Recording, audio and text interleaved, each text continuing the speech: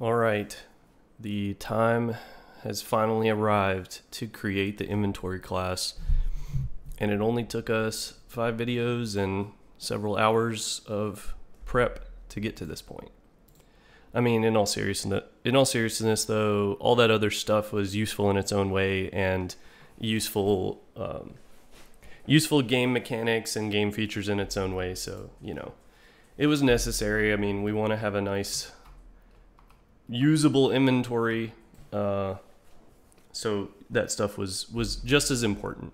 So let's see. So the very first thing is, obviously we don't even have the class, so we need to create the class, and it's going to be an actor component. An actor component is essentially a class that can be attached to an actor, and it just gives you a nice encapsulated way to share functionality. And so what I mean by that is, we'll attach one to the player, and that'll be, where the player picks up everything and so on and so forth. But we could take that exact same component and attach it to a chest or something, or an NPC, and we're going to design it in a way to where it's flexible like that, to where it can, it's meant to be attached to anything like that, especially like for chests. It will let you easily transfer items in between and stuff like that. And so I'm gonna make a new, let's see. So it's a component. So I'm gonna go in here, I'm gonna create a new C++ class. It's right here, it's in the main list, actor component. And I'm just gonna call it InventoryComponent. Now I wanna make it into a new folder. And so that should be just components. And let's see. All right, so it's the headers going to the public version, the private one that'll be created. Everything looks good with the name. I'm gonna go ahead and create. All right, so it finished doing its live coding process to add the new class. So come back over to writer, and here we go. Now, let's see, what else did I have open here? We don't need the interaction widget for a little bit. The HUD pickup, we'll keep the pickup open. HUD can stay, it can go away for now. All right. So I'm gonna pin these. Okay.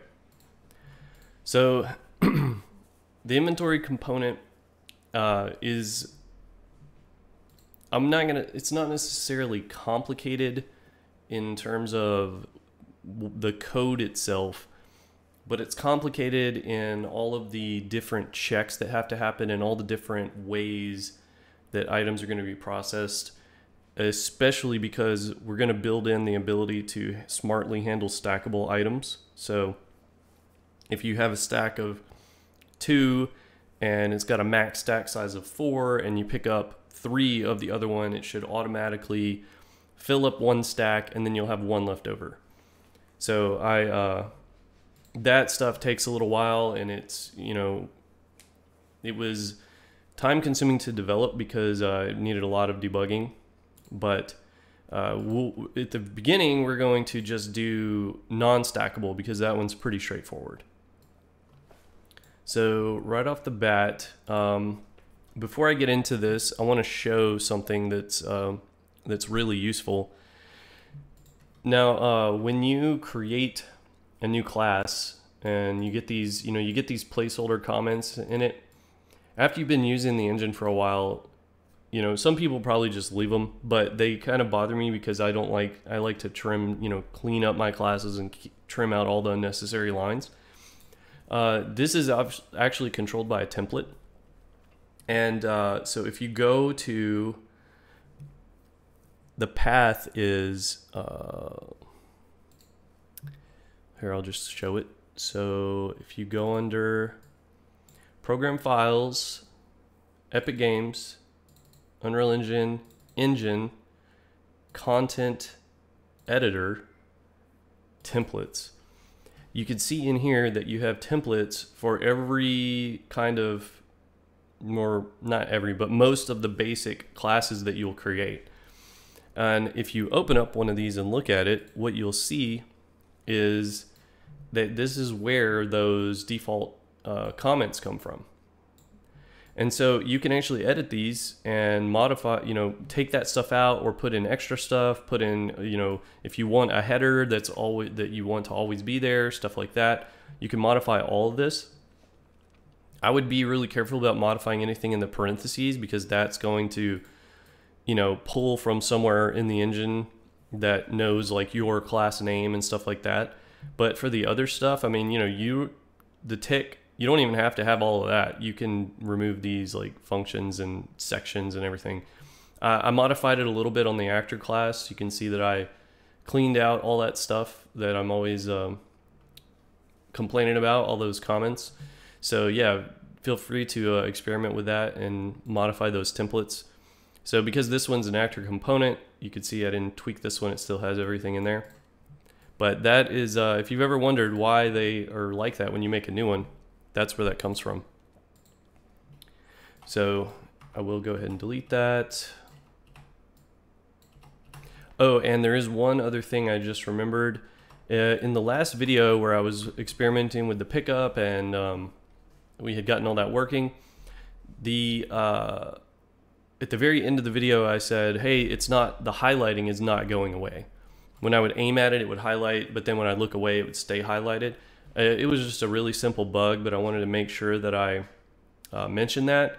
So in the pickup class here, where we do begin focus and end focus, all it was is that I had copy pasted this line down here and forgot to change this to a false.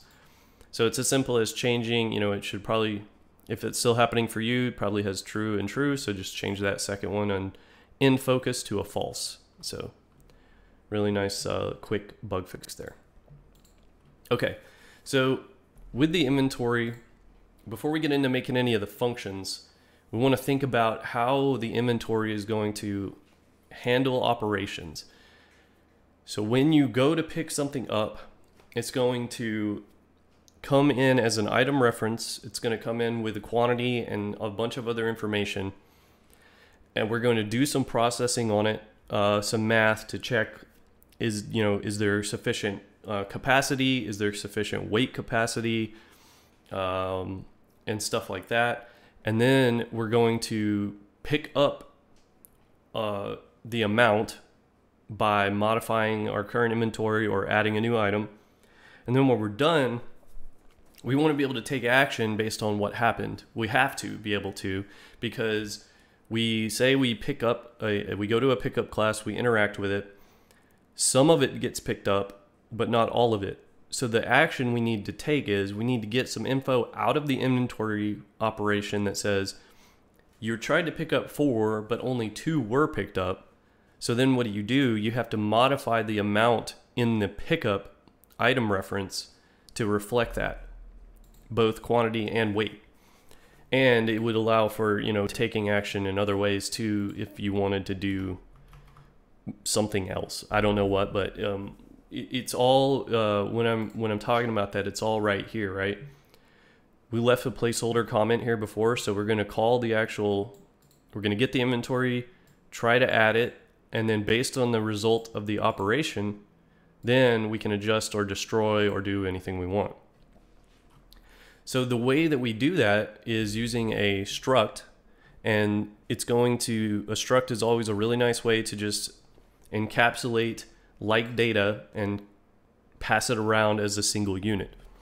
So the struct that we're going to use, I called f_item add result, or just item add result. And so to start building that up, first we want an enum that actually describes the add result. And so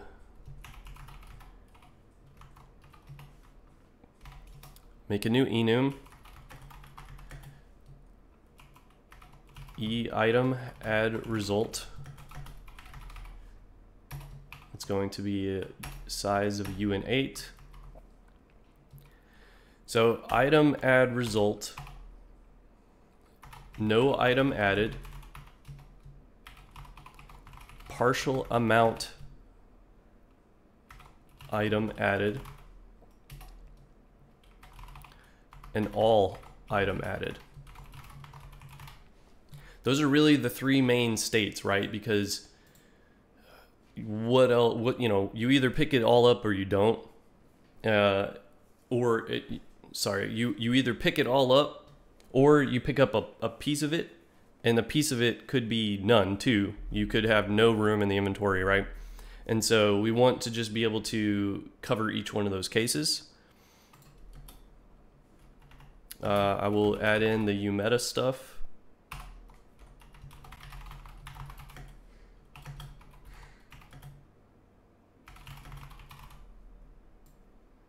Go ahead and copy this.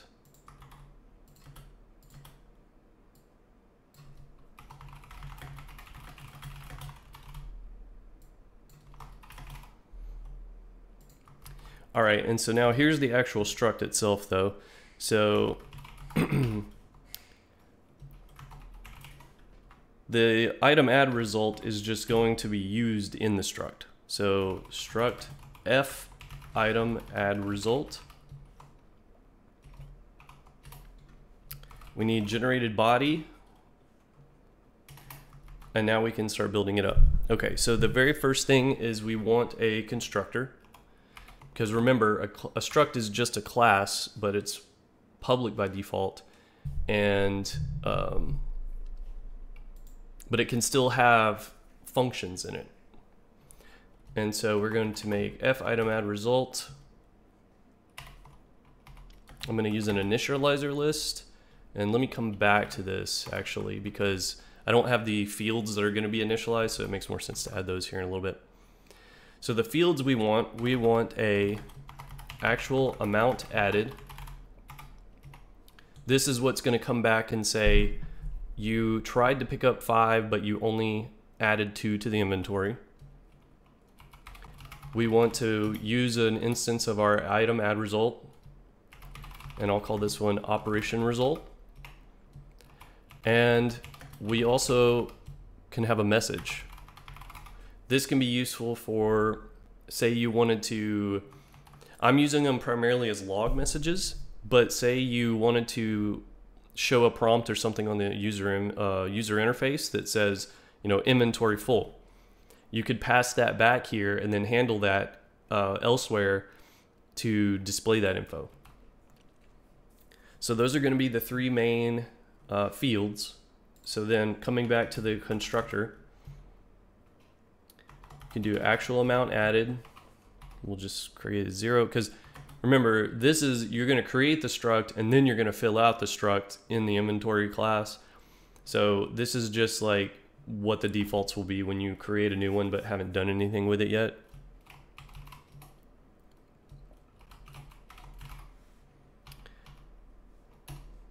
The default for the add result will be none. I'm going to go ahead and indent this because it's going to trail off to the right pretty far. And the very last one will be result message, and we're going to just set it to the empty f text. When you have an initializer list, you need to add in, oops, I didn't mean to overwrite that. The function body, right? And so we don't need a function body for this, so there you go. And then I want to add some uProperty information here on these three fields. Here, I'll fill one out first. Okay, so again, this is back when I first created this. The first time I was implementing this class, I had initially thought, well, maybe it's useful to put some blueprint support. I'm gonna put it in here just in case. I mean, again, it's something that's super quick to change. It doesn't really affect anything. It can always be removed later, but this is all I did was blueprint read only.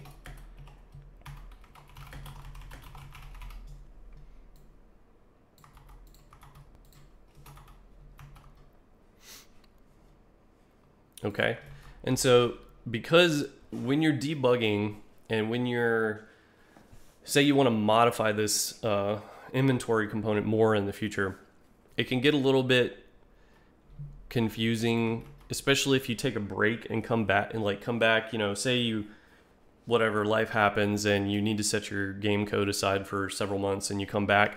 It can be annoying and cumbersome to just get familiar again with your own code. And so that's why, you know, when I do stuff like making these variable names kind of long and trying to make things very explicit in terms of like function names and all that, it's all to help your code always be understood even by yourself. The other thing is that's really what comments are great for, right? And so this happened to me, you know, I've worked on this off and on for years here and there, just tinkering. And I found that, you know, just putting some comments into this f item add result were really useful. So I'm going to do that here.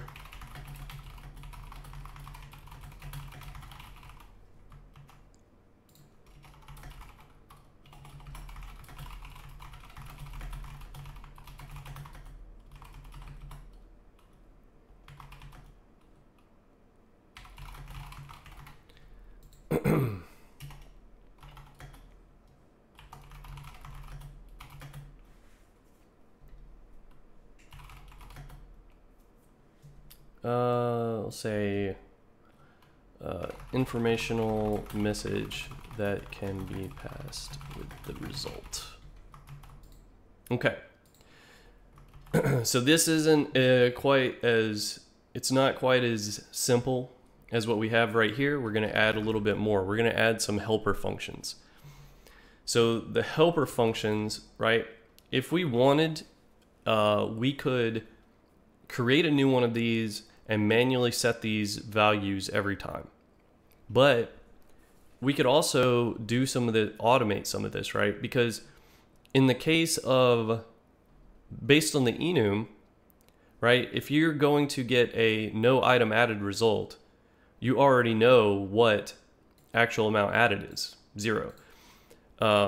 If you know that all item added is the result, then same thing. You know that actual amount added is equal to the number that was passed in. So we can create some helper functions in here. And these helper functions can be static because basically they can be called static. Okay, so static is normally when you need to create, let me think for a second how to best phrase this. So normally you say you create a class and you need to use that class. You have to create an instance of it, right? So if we come up here and look at the character, this is a perfect example. So right here, so a camera boom, right? In order to use the camera, which is a spring arm component, we had to create the camera. So we call create default subobject because that's the engine's wrapper function that will put this object into memory and give us a reference to that memory so that we can act on it and call functions in it and everything like that. That is a non-static class because it must be created and loaded into memory before we can utilize it. When you come back and you look at a static function just means we do not need to create a brand new item add result to call this function. We can directly call this function, and the way it would look like is basically it'd be f item add result function name, right? And then wherever we call that, it calls that function directly because it says, static says, this can be called without creating a new one of the class. Otherwise, it'd have to be like this. It'd have to be f item add result, you know, pointer, new result function name, right? Instead of doing that, we can call the function directly. I mean, that's the power of using a static function. That's just one of the good things about it. So our helper functions are going to be static, and they're going to return a type of this struct. And so this function is going to be called added none. It's going to take in an f text, and we'll call it error text. Now an error text with, well here, let me make the other ones and then I'll talk about it. Okay, so we're going to go ahead and copy this, and then this one is called added partial. And then I'm sure you can guess this one is added all. Okay, so now if you think about it, added none and added partial, those should have an error text, because added none, you know, you tried to pick up an item and you got nothing. There has to be some problem. Either inventory's full or something else went wrong that could be worse. Like, I don't know, something's wrong elsewhere in the code. I don't know right off the top of my head what that would be. Same with added partial. You wanted to pick up 3 and you only got 1. Those are errors, right? But added all, we don't need, you can call it message, because at that point, it's basically everything worked. This is the ideal case, right? This is what we usually want to happen. The arguments, there's other arguments here that are needed as well on these. So we have our error text. This one's fine. So this one, you know, we know that this got 0. This one, we're going to add in another argument that is partial amount added. Because basically this will say, okay, pass in and set the amount added by whatever you did get. It'll make more sense here in a second when we write the bodies for these. And same thing with the added all, except instead of a partial this time, it's going to be amount added. Okay, so now let's go ahead and make the function bodies.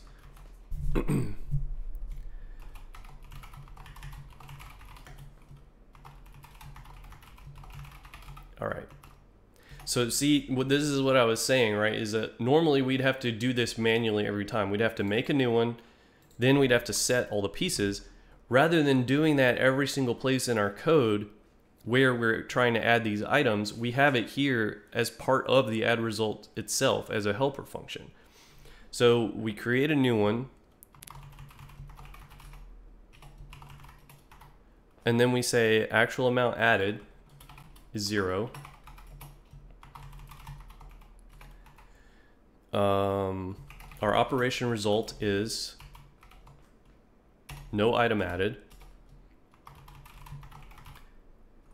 And then our result message is just equal to error text, right? Because they're the same type.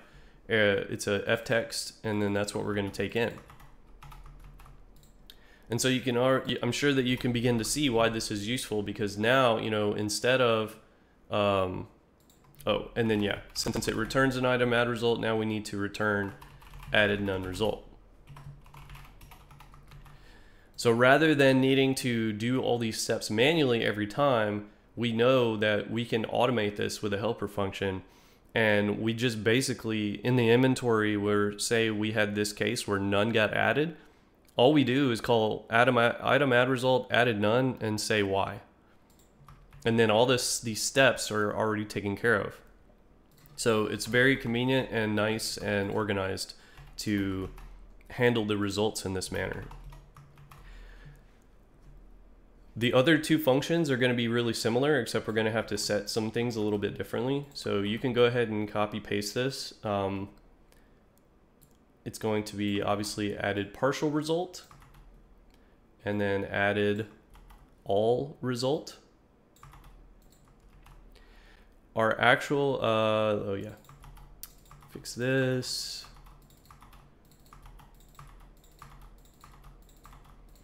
So for both of these, our partial amount added is going to be, or our actual, you know, the amount we pass into the result is going to be what the actual amount added is set to.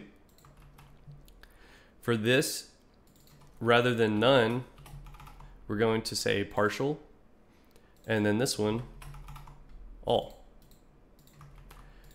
Set error text, instead of error text, we have a message. And so this one's already done. And then this one is done too. So this one's good to go. And so, yeah, basically when we get into the functions inside the inventory where we're actually returning this, you know, I'll talk about it again, but this is just a really nice compact way to handle all of your results and keep everything bundled together. All right, so now we're finally ready to start adding in some of the inventory component functions themselves. So let me look here.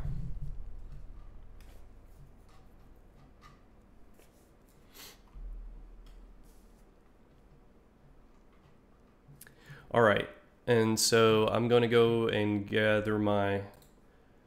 go find my banners that I like to use, because in this case, you know, there's going to be a lot of functions in this, and so we want to definitely keep things organized. Okay. This is the default constructor, and this goes down here.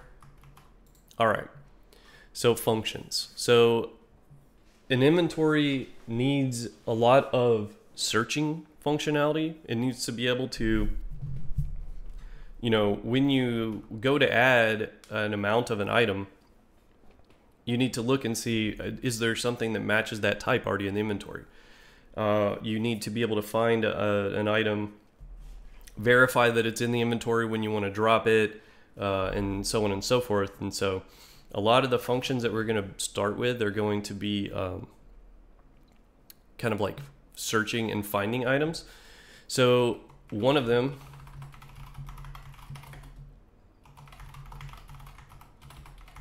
we're going to have one called find matching item.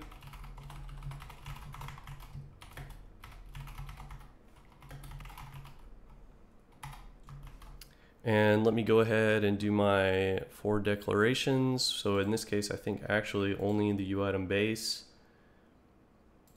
is needed. Let me add a little space there. Okay. So what find matching item is going to do is it's going to take in a pointer, and by pointer comparison, it's going to look and see, is this same pointer, or you know, is this same item in memory already found in the array. The next one is find next item by ID. So if you remember, in the uItem base class, I have an ID, and I talked about when we created this overloaded operator. The inventory class is the inventory component is going to use this. It's going to, because this operator is overloaded, it allows some of the functionality in the inventory array to check this. And so that is what is going to be used by find next item by ID.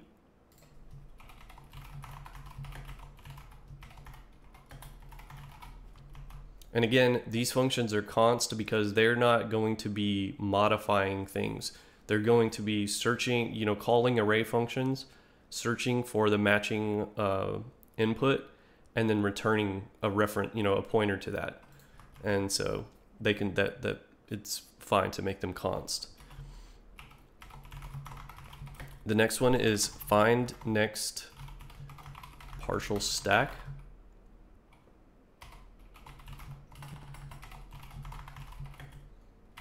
And as always, you know, I've said this multiple times, but again, rename these things if you want. You are not obligated to use my naming scheme. It's just how I like to do it. So now we're using our item add result, and this function is called handle add item. This is the main. This is going to be the main function. This is where everything that tries to add to the inventory is going to call this.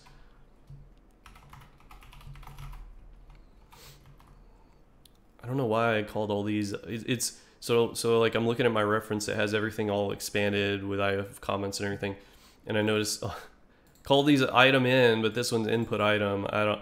Maybe it's because I guess it kind of makes sense because right, this assumes a pre-existing item in the inventory or a pre-existing like item pointer, whereas this one is like you're handling adding because it's something that's not assumed to be in the inventory already.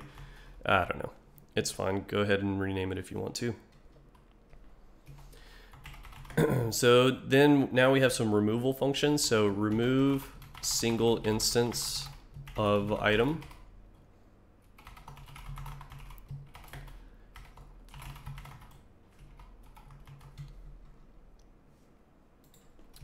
we have remove amount of item.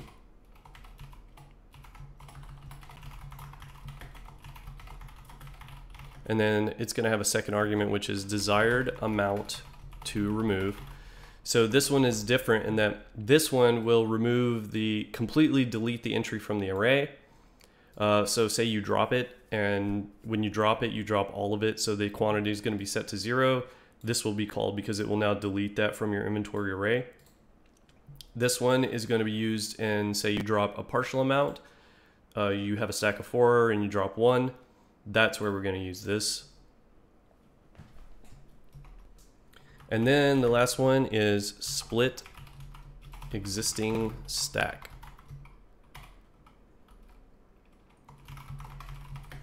Item in, and it has a second argument of amount to split. Oh, and I realize I've been adding all these in the public section, so actually go ahead and move these. They don't need to be public. Actually, do they need to be? I think maybe they do need to be public because, well, yeah, because like when you have a drop item in the player, drop item is going to need to call, remove amount. So that's my mistake. Okay, so those all need to stay public. Now we have a couple of different getters. So these are force inline because they're small functions that can be, they can be inlined because they're just doing one small simple operation. We have get inventory total weight. And actually, let's leave it empty for right now because we haven't even made the variables, but there's going to be something that tracks the weight. I just started with functions for the time being. Get our weight capacity. Right, so this one would say, what is so say you're carrying 20 pounds, this is going to return that, but this is saying if you can carry 30 total, 30 maximum, that's what this is going to return.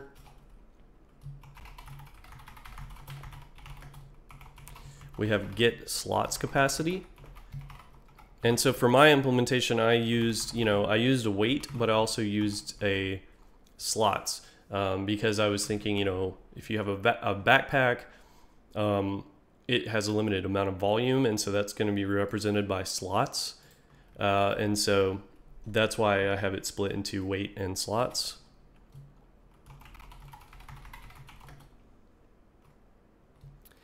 Okay, and so now our inventory itself is just an array, as I mentioned multiple times. And so when we want to get a reference to that, we return it in the form of a T array of uItem bases. And so we'll fill all these out here in just a minute after we make the properties and variables. We also have a few setters. We have set slots capacity. These should be able to be forced inline as well. It's going to take in an int32 new slots capacity. And what it's going to end up doing is setting the slot capacity. And so why this would be useful is, say you have an inventory upgrade, you I don't know, implement it in the form of a backpack or something, and you upgrade your backpack. So now you can set the slots capacity while the game is running, rather than just having it as a default when you start. And same exact thing for set weight capacity. This is going to be really important in case you level up and add more strength points to the character.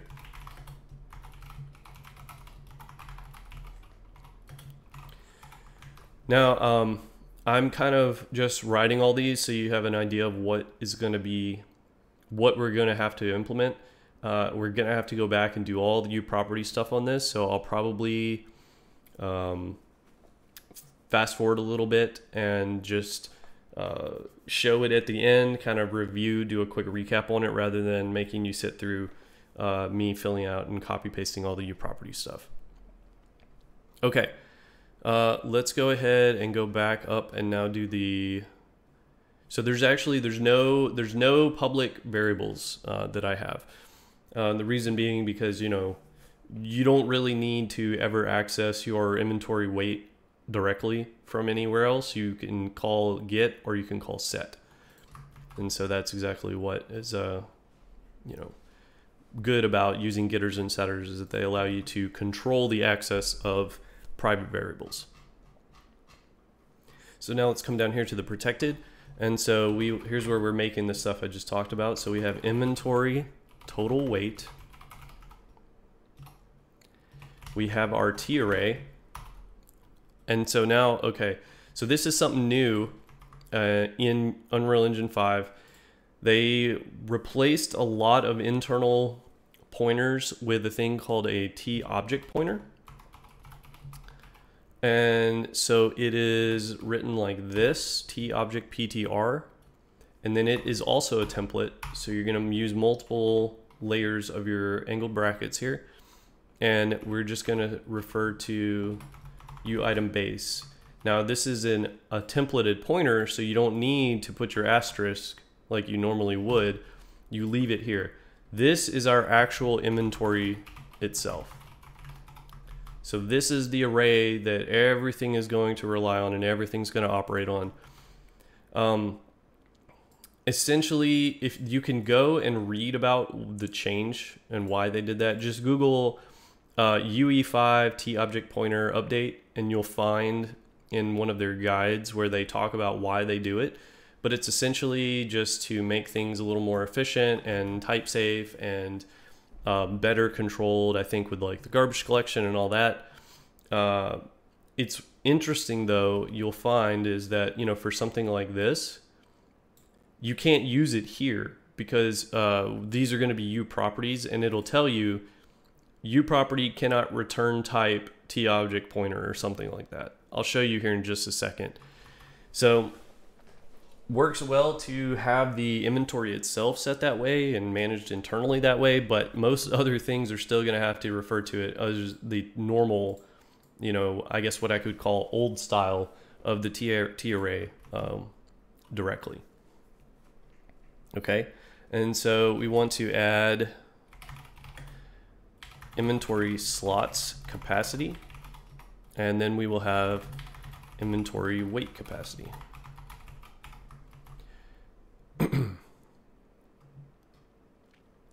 For some of our protected functions, and these are things that don't need to be called from any external class at all, we have f item add result,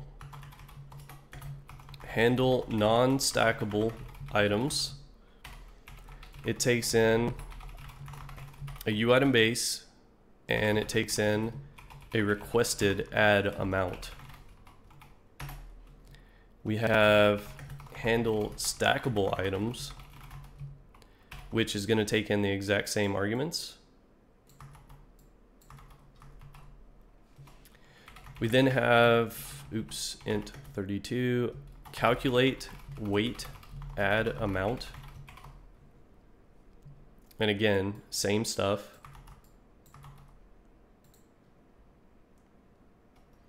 And then we have calculate number for full stack. So it takes in, I hit the insert key. I have a, on my keyboard, it's like one of those compacted mechanical keyboards, and the insert key is right next to the arrow key, unfortunately, so I hit that a lot. All right, so calculate number for full stack takes in an existing item. And then it takes in, I called it initial requested add amount because this, very frequently this amount does not equal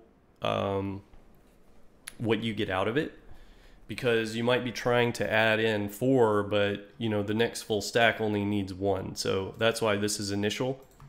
And then I think that was it for that one. the very last function we want is add new item.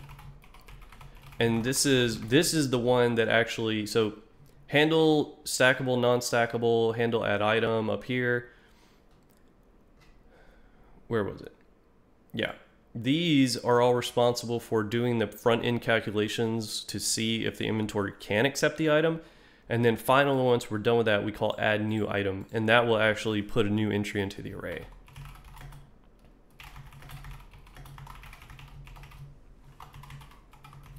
All right, and so this now is every function that we're going to be using, every function that we need. We need to fill out, we need to fix these up here. And I think I'm going to go ahead, I'm going to move this up just to organize it a little bit better. We have our find functions, we have our removals, our split, and then we have our, let's see.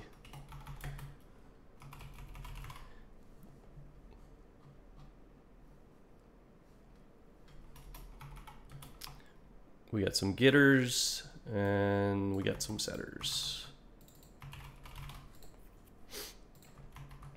Okay, so now let's sort these. Let's sort all these for send lines out. Okay, so now we have our variables, right? So for inventory total weight, it's simply going to return inventory total weight.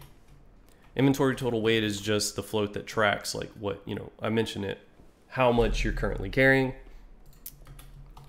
Return inventory weight capacity from get weight capacity.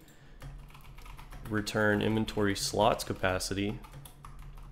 And then get inventory contents is going to return the inventory contents itself, which will be a pointer. This one's going to be extremely important when we go into the UI, because when we need to draw all of our items into the inventory panel, we're going to have to get the reference to the inventory itself first. These pretty straightforward as well. Inventory slots capacity equals new slots capacity, and same for the weight.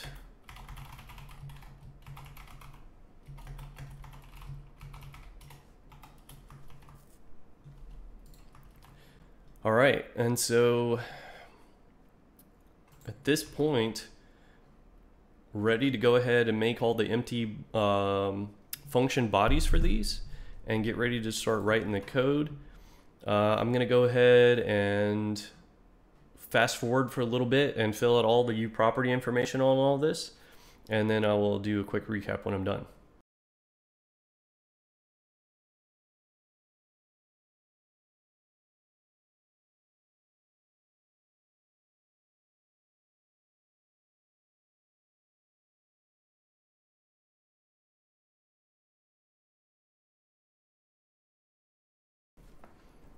All right, so it was significantly less painful than I thought, because, you know, again, I think I've gone through and refined all this stuff at this point. Used to, you know, as I mentioned, used to have some blueprint exposure, but since I've gone through and, you know, removed all of that, I think I went and took care of all this as well. So it's literally the same thing the whole way down. All the functions were set to ufunction, category inventory. The properties themselves just set to visible anywhere. Same for the inventory array contents. Just real quick, I'll show you the thing I was talking about with the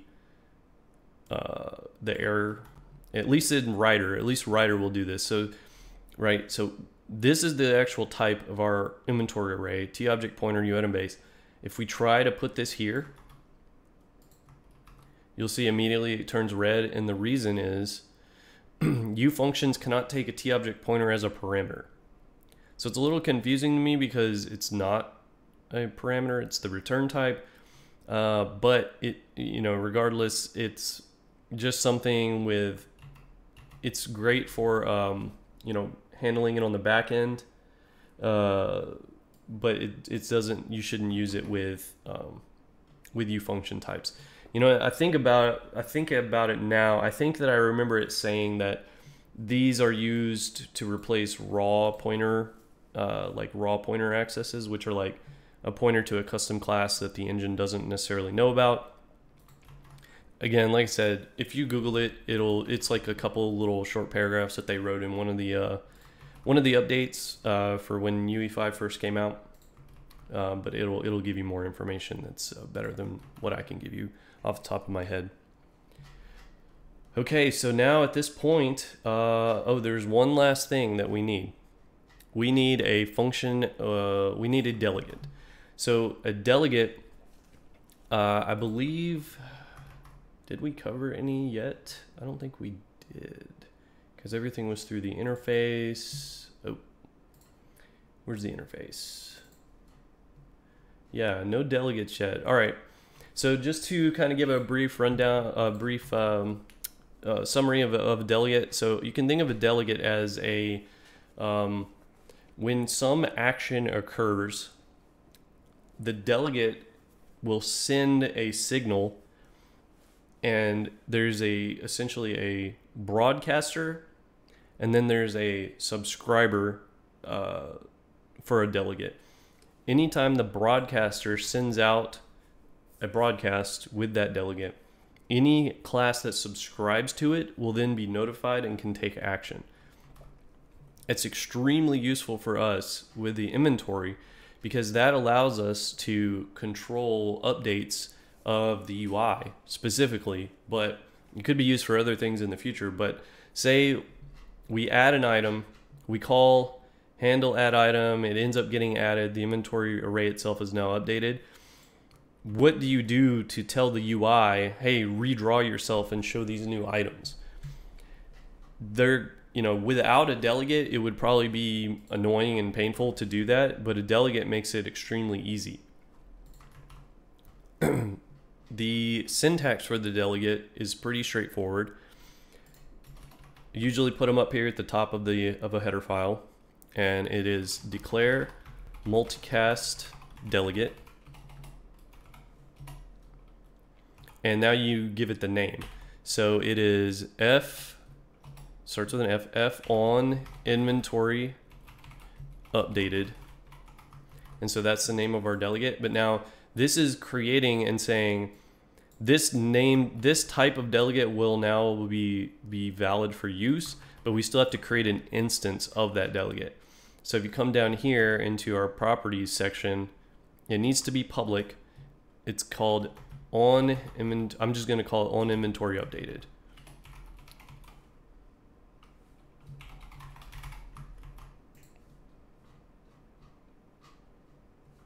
And so now when we get in here and start making these functions and we do stuff like, we handle we're going to start with non-stackable items. We handle it and say we get a add result of everything. At the same time that we return that add result back to like the pickup class, we also call the broadcast for this delegate. We'll be calling it like this, on inventory updated dot broadcast. Obviously it's not going to work in the header, but then we'll register to this delegate in the inventory panel and UI, and that way when you pick something up, it automatically redraws. So now I'm going to go ahead and use Writer to quickly implement all the functions that I've written. Let's see. All right, so it's smart enough to not put in any of those setters and getters because they're force inline. Just making sure I want everything in here. I think I do. All right, so yeah, you can see how it's going to be a good bit of coding that we got to do here, but I think it's going to be interesting watching it slowly come together and be able to smartly, handle all this inventory, all these inventory operations. Right, so at this point now we're going to get to building out some of these functions, like I mentioned. So one thing I noticed though that I kind of I went too fast when I was copying the uProperty stuff. If you think about it, we do want to be able to, say we make a container or an NPC, we want to be able to set their weight and slots capacity, because right now with visible anywhere we can't do that. So we want to change this to edit defaults only, Or, I mean, really, you could set it to edit instance only. I guess, trying to think. Yeah, edit instance only makes a little bit more sense, because that way you could have, you know, different, so you have 3 different sized containers right next to each other, but they're all the same container class. You just chose to use different meshes for them. And so, you know, you don't want to have the defaults for that govern all 3 if like one of them is like a small little box and the other one's like a giant crate. So you'd want to be able to edit that per instance. So change your slots capacity and your weight capacity to be edit instance only, just because that way you can quickly tweak that in the editor as needed. All right, so now coming back over to the CPP file, the first thing we want to do is we want to fill out our find functions and our calculate functions, because these are the ones that are going to be used to do all the other operations. And so I'm actually going to take these and move them up. I'm going to take handle add item and move it down next to add new item. Not for any don't have any real justification for that, other than this is how I'm mentally grouping stuff. Okay, so find matching item is going to be the simplest one. I do a quick check just to make sure the pointer is still valid. We assume it should be, but again, it's just a safety thing. If inventory content, so we're going to leverage a lot of the TArray functions that are already existing for this. So if it contains item in, then we return item in. Otherwise, we return null pointer. So contains is just a really nice quick function here that, you know, checks if the array contains the element. Returns true if found, false if otherwise. So that's why we wrap this in an if. And so that one's already good to go. This one will, again, this is the one that's going to do pointer comparison. It's going, since item in is a pointer, it's going to look and see, does this pointer match a pointer that's already in the array? And since the array is an array of pointers, this works really well. So for find next item by ID, what we're going to do, we're going to do again the safety check, if item in, if essentially what I'm doing here is I'm writing the type of the array, uItem base,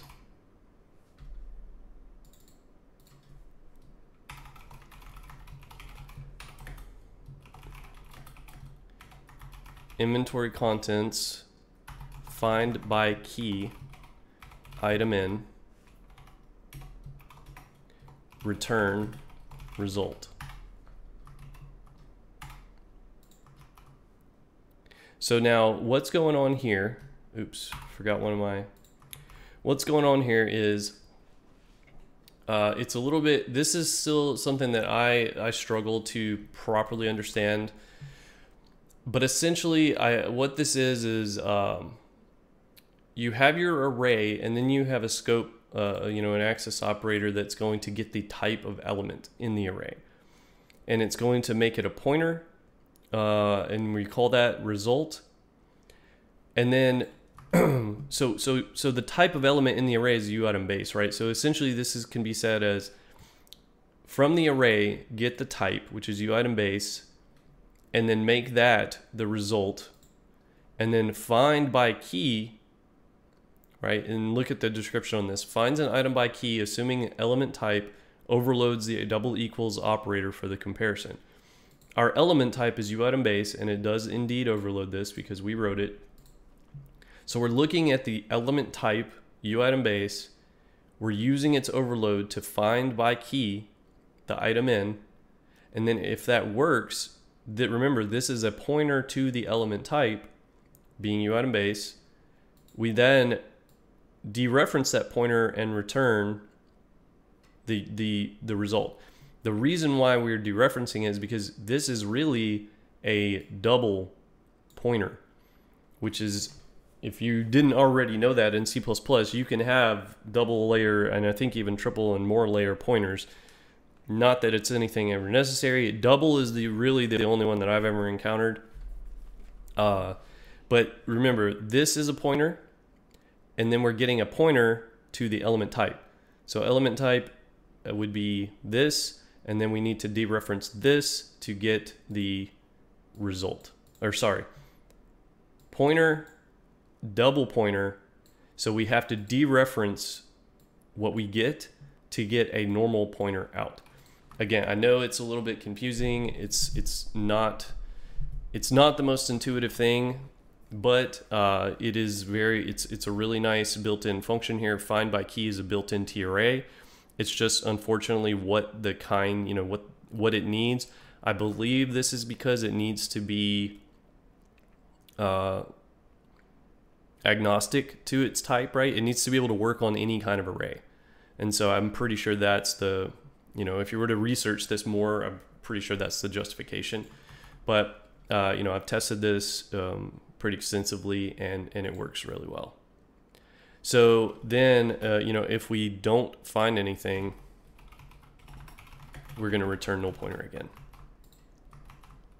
So now we're actually going to use this same kind of syntax here for find next partial stack. But now find next partial stack is where things really get interesting. Find next partial stack, we assume, is operating on, it's looking at what's already in the inventory. We don't really need the safety check. To be honest with you, these safety checks really are a little bit extraneous. So this one though, especially, it's basically saying, look at what's already in the inventory. If there is a partial stack, return the reference to that partial stack, otherwise return nothing. So you don't really need to do a safety check here. But now the way that we're going to find this, we're going to use a C++ mechanic called a lambda. So let me type it out, and then I will explain what's going on here. So first, we're using this same syntax from up here where we get a pointer to the element type. I'm going to call it result again.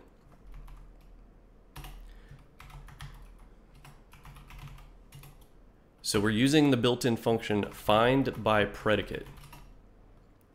Now, don't worry about this syntax right now. I'm going to explain this.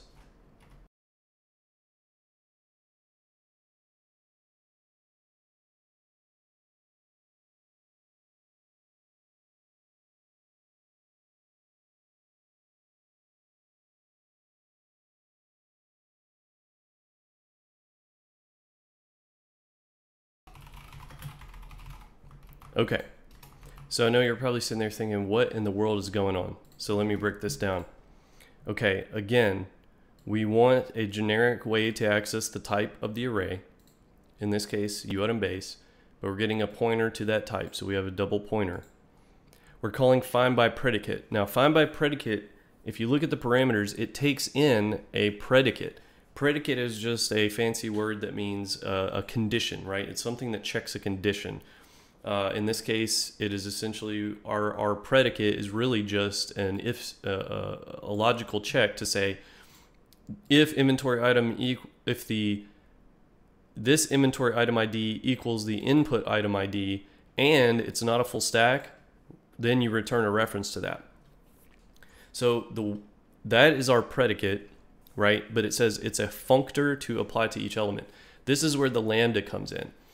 In C++, a lambda, you can think of a lambda as like a one-off function, like a temporary function that you don't have to put into a class. You don't have to call it the same way you call other ones. It's just essentially like in other kinds of programming, like I think in MATLAB, if you've ever heard of that, they're called anonymous functions. That's another phrase you might hear. But think of it as a temporary function that is generated right here on the spot that does some kind of action, and we're taking the result of that and using that as the predicate, okay? So in this case, what we're doing, now the syntax of the lambda is, let me come down here to have a little more space. The way a lambda works is you have this, then you have your input, So in our case, it was taking in inventory item. Okay. Then you have your function body, right? Now, the square brackets in the front are what's called the capture clause. This allows the lambda, right, because functions have scope, right? Functions have scope to where variables inside can be used, but then when the function leaves, a local variable is destroyed, but anything that you pass into it, will still be there. So what we've done here is we've allowed the lambda to see the input array argument to this function, which is item in. So we're now telling the lambda, get item in by reference, okay? And then you can use it down here in your checks. Now this part is what's really interesting, and this part is not intuitive unless you pay attention to the function description. It says functor to apply to each element. So what's going on here is somewhere under the hood in this function, it's iterating through the entire array contents. It is then taking each element in the array and passing it into this lambda and calling it inventory item. Our lambda is then taking our input item, and that's where you have both the pieces you need to do these comparisons. So just think of it as every element in the array is going to be separately checked here as inventory item, and we're going to compare it with our input item.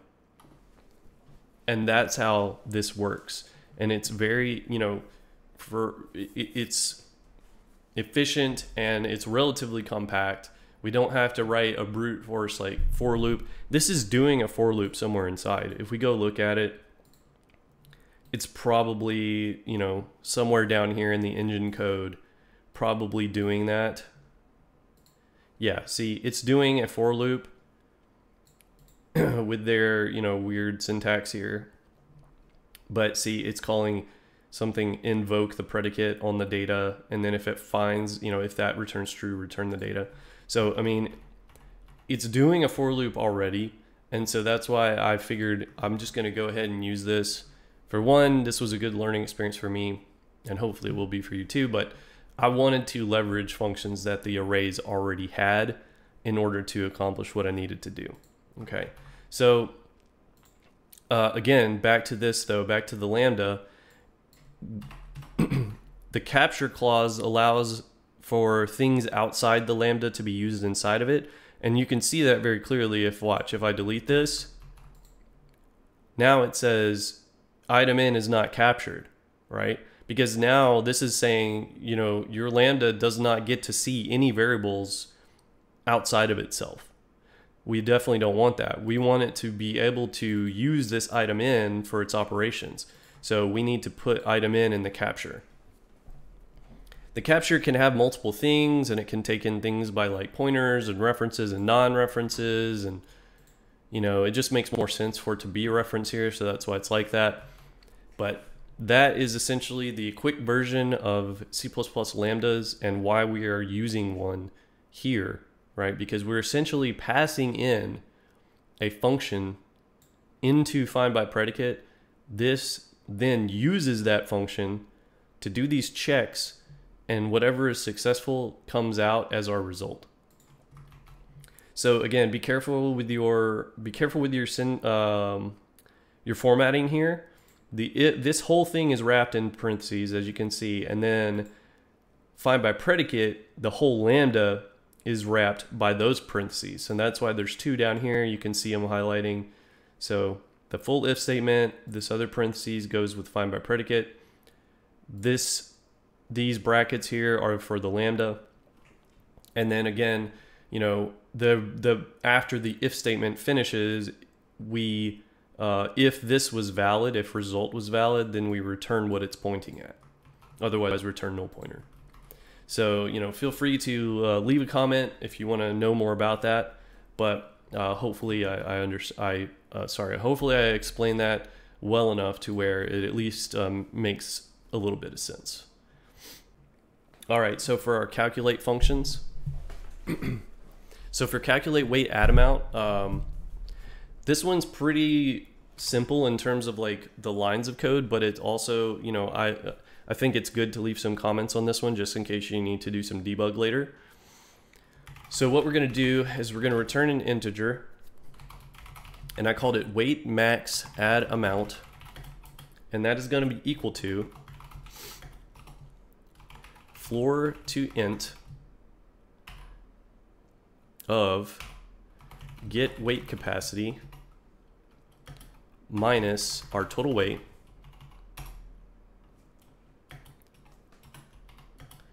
those parentheses were to you know, order operations, make sure this happens together, divided by our item in. Oh, you know, I realized I forgot to name that. So hold on, go back to the header here. Yeah, okay, I forgot to do that on three of them. You don't have to give argument names for C++ functions, as you can see, but it definitely, I don't know really how you would even use it if you don't have a name there. So you may have caught that earlier when I was first writing this, so just go back and fill those in. Okay, so back to what we were doing. Item in, get item single weight. Okay, so let's make sure this makes sense. We're going to get our weight capacity minus our total. So if we have 50 and 50 weight capacity, we're carrying 20, this will be 30. We divide that by our new incoming item weight. So say it's 5, we should get a 6 here. Okay. We then say if our weight max add amount is greater than or equal to our requested add amount, we return the requested add amount, right? Because basically if it was, say this, what I just talked about, if this was 6, but we only were trying to add 3, then obviously you can fully add 3. Otherwise, we return the weight max add amount, because this could be 0 too, right? This could be something less than what you're trying to add if your inventory is pretty full. The floor to int here, what this does is because our weight capacity and our total weight are floats, and then this is also a float, we don't need partials, right? We don't need to say, oh, you can hold, you know, 4.7 of these. So what we're going to do is we're going to round down, take the floor being, it will always round down to the nearest integer, and we're going to take that as the add amount. So that's why we're using floor to int for this whole operation. Okay, so that one's good to go for now. Now let's look at calculate number for full stack. So we have an integer that is add amount to make full stack. You know, and remember, you know, sure, some people might make this like some short little variable name, but you know, variable names are free. You can make a variable name as long as you want. If it does, you know, other than, you know, wasting a few spaces, like the benefits of naming it something clear are always greater than trying to make it, you know, like yeah, you want to make, so sure, we can leave it like that, but this is just me, you know, talking about some of my philosophy. I feel like the gains from making all your functions and variable names very clear far outweigh making things short and, you know, compact. So anyway, back on topic. So we have, we're add amount to make full stack. So we're going to get our stackable, let's see. Oh, I'm looking at something else in my reference here. Where is this? Oh, okay, I see what I did. So I named this stackable item rather than existing item, and I think that does make a lot more sense. So I'm going to go back to the header file and change that. Now, one thing you'll notice, I believe it shouldn't cause any issues to have different names here, right? See, it doesn't. It's just telling me, hey, you don't have a return statement yet. But there shouldn't be any compiler error. There shouldn't be any problem with having a different name for an argument. The reason being because C++ really only kind of cares about the type. But, for you as the programmer, obviously you want to have these consistent because that way it's not so confusing. And again, even if you leave it like this, I don't know how do you, I need to research this because I actually don't know what you would even do to use this argument here because it doesn't even need to have a name. Okay, so again, back on topic. So we are going to take our stackable item, get its data, get its max stack size. We're going to subtract from that its current quantity.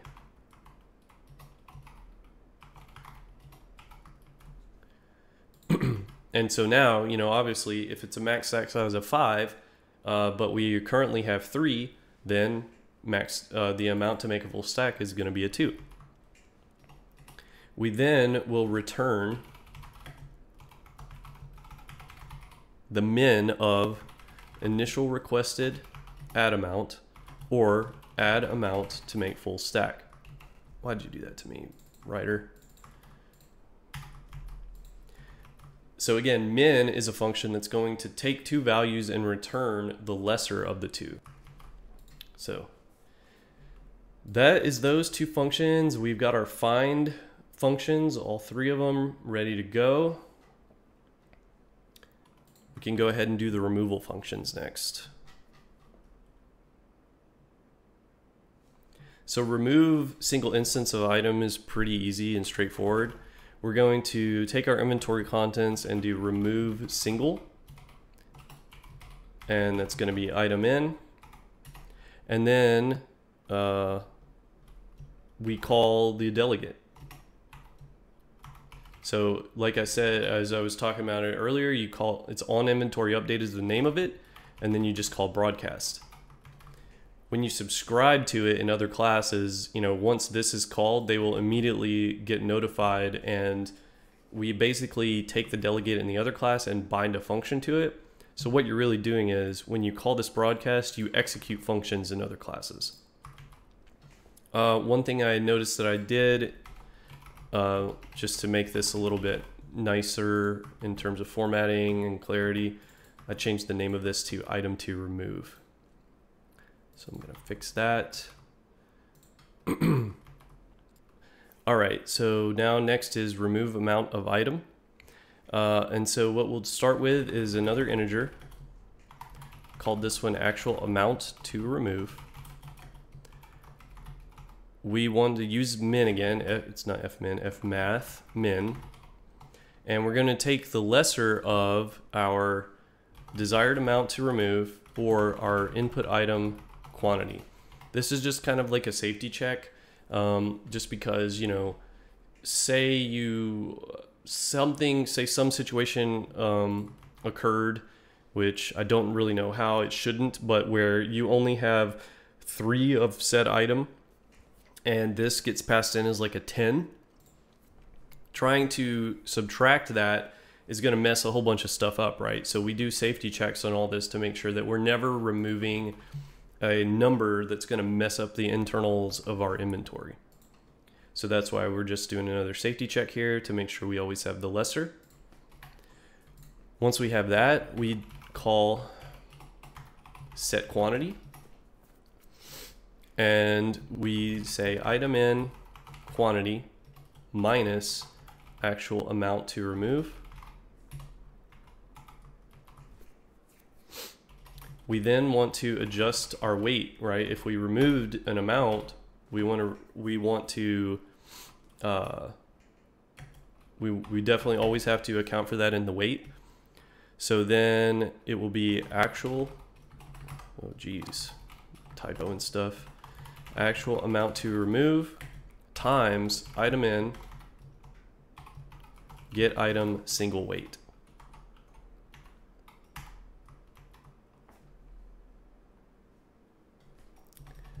We then update via our delegate, and we return how much we actually removed.